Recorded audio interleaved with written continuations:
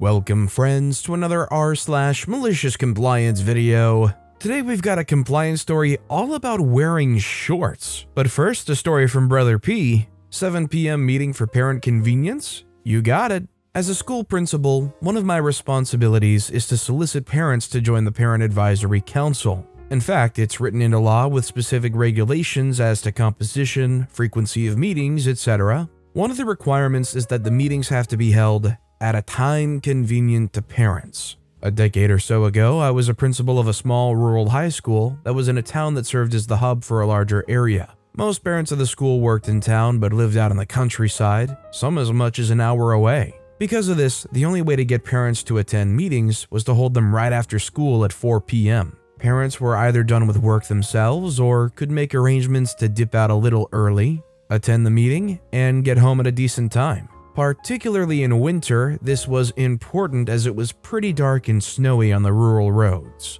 Partway through the school year, the district hired a new superintendent who had an oversight of the high schools. She had come from a large urban school district and didn't fully understand or appreciate how a rural school district worked. At our first meeting with all the principals, she asked each of us for a summary report of school operations, including parent meetings. I dutifully submitted mine as requested and forgot about it. A few weeks later, I got a call from the superintendent. We chatted, got to know each other a little bit, and then got down to the reason for her call. "I see from your report that you hold your parent meetings at 4 p.m., she said. I say, "Yeah, it's the best time so that everyone gets home at a decent hour. A lot of people up here have long drives home, myself included." She took this to mean I had scheduled the meetings around my personal convenience. They say, "Well, when I was a principal, I always held them at night, so more parents could attend.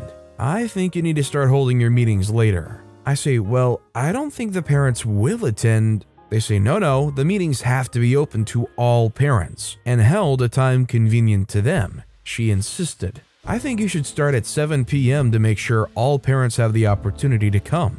Now, in a big city school, this works fine as most families live within a short drive. But the boss is the boss. Cue malicious compliance. "Okay, no problem." "Say, why don't you attend the next one to introduce yourself to the parents?" I offered. She immediately agreed and I sent the calendar invitation for a month, hence at 7 p.m. My school was located about a 90-minute drive north of the administrative offices where the superintendent worked, and she herself lived about an hour's drive south of it. She was in for a long day. The day of the meeting rolled around, and the superintendent arrived at the school around 6:45 p.m. in anticipation of the meeting.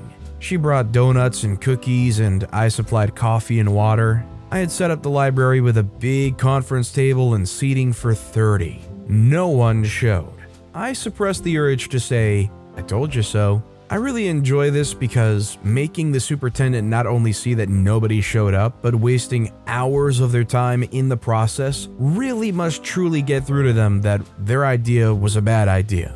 Would you want to rub it in their face a little bit more? Or is it more than enough seeing that empty room and wasting their hours like that? Let me know in the comments down below. Our next story is from Yellow Triangle, Summer and Office Dress Code. Summer is here and temperatures are approaching 85+ Fahrenheit degrees on the hotter days. I'm located in Northern Europe, which means that this crap is hot for us. And to top it off, the humidity is off the charts. Leaving a cold beverage out on the table for a minute or two, and it's condensing as hard as I'm sweating. Puddles underneath and all. We don't have air conditioning at my office and probably never will have. When the weather gets like this, the office turns into a steam sauna, or at least a close approximation, and there's nothing we can do about it. We survive it the best we can by wearing less clothes. At normal temperatures, we wear the typical professional garb.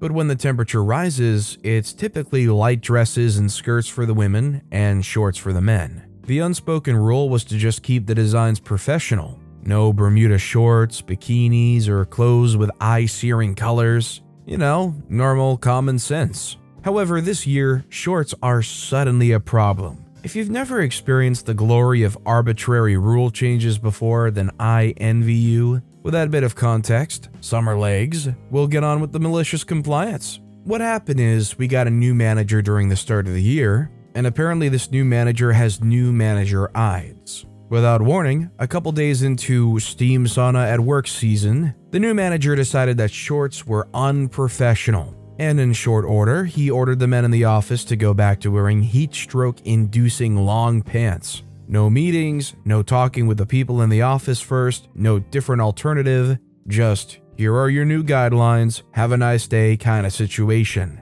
Sent out over mail, of course, shortly before the end of the day. The new rules were to take effect immediately. Now, I was none too pleased by this. And come next day, I found out that neither were the rest of the men in the office. Mostly because each and every man went from being uncomfortably hot to now sporting his own little steam oven and in the privacy of his pants, steaming 2 buns and 2 eggs combo. Grumbles were had all around. It should be said that when I think something's unfair, I can get a bit confrontational, and I won't take "just because" as a good enough explanation. Basically, I don't play nice with arbitrary rules. As such, during the first day after the rule change, I found a moment to press the new manager for the real explanation. As such, things have a tendency to do. After a bit of back and forth, I was finally presented with his reason. Shorts are unprofessional because no one wants to look at hairy man legs. I honestly didn't know what to say to that at first,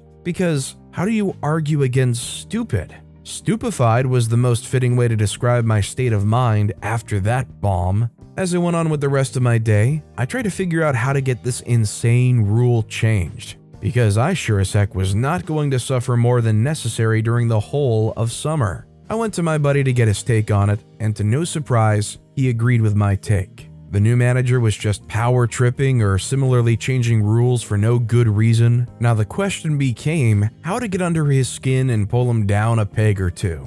If you've ever dealt with the type of person the new manager is, then I can tell you that showing disrespect to their authority is the best way to get under their skin. And pointing out their stupidity publicly is the easiest way to enact change. Of course, with the additional added benefit of painting a target on your own back. After a good half hour, my buddy had helped me cobble a plan together, and off I went to set it into motion. First, I got confirmation on the reason for no shorts. Basically had new manager confirm over mail that shorts were not allowed and unprofessional because of hairy man legs.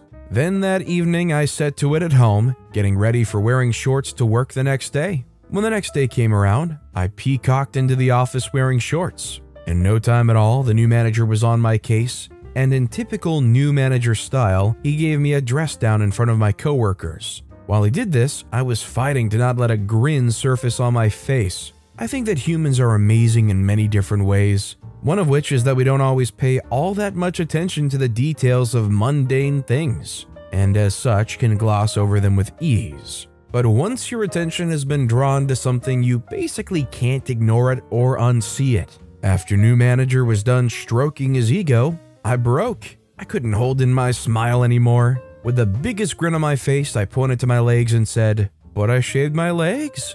I think that broke the new manager for a full 10 seconds. He just kinda stood there taking it all in, really looking at my legs, then looking back and forth between my legs and face a couple of times. You could see him trying really hard to make sense of what happened, while my coworkers snickered in the gallery. After he kinda got his bearing again, I pointed out that the problem with shorts were hairy man legs, and as they were no longer hairy, shorts should no longer be a problem. I wish I could tell you that it devolved into an epic meltdown. That new manager was so far up his own butt that he was immune to reason and would ignore his own previous statement about professional wear in shorts. That the power battle in the office devolved into a battle for who would get the other fired. That didn't happen. Instead, after a short while, still surrounded by the majority of the office staff, the new manager declared that the men could go back to how it used to be.